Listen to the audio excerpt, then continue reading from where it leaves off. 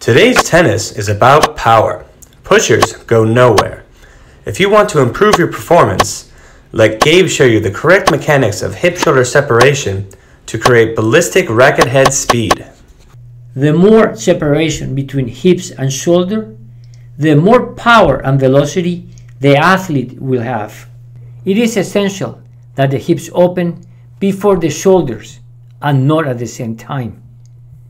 The shoulders and hips have to be loose to create rotational force. Power equals force times velocity.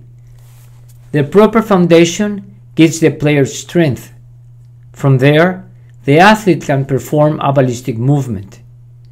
The power stroke is a sequence of movements: loading, unloading, maximum force at contact point, and follow through.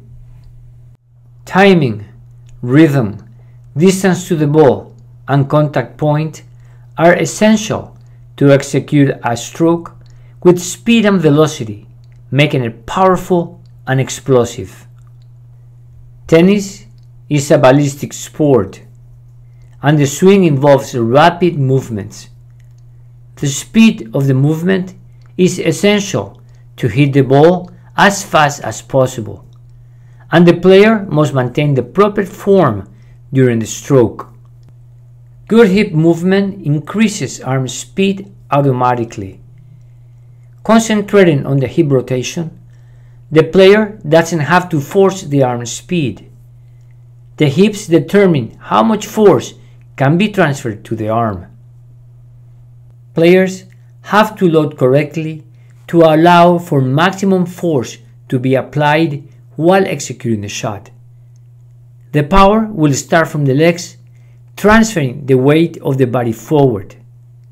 By rotating the hips and shoulders, the player will allow for maximum rotation of the core, creating strong torque at the contact point. The core strength in the lower torso and upper legs are the muscles that provide the primary source of power in all strokes. The hip-shoulder separation is vital for an angular stroke. It creates more power and racket head speed.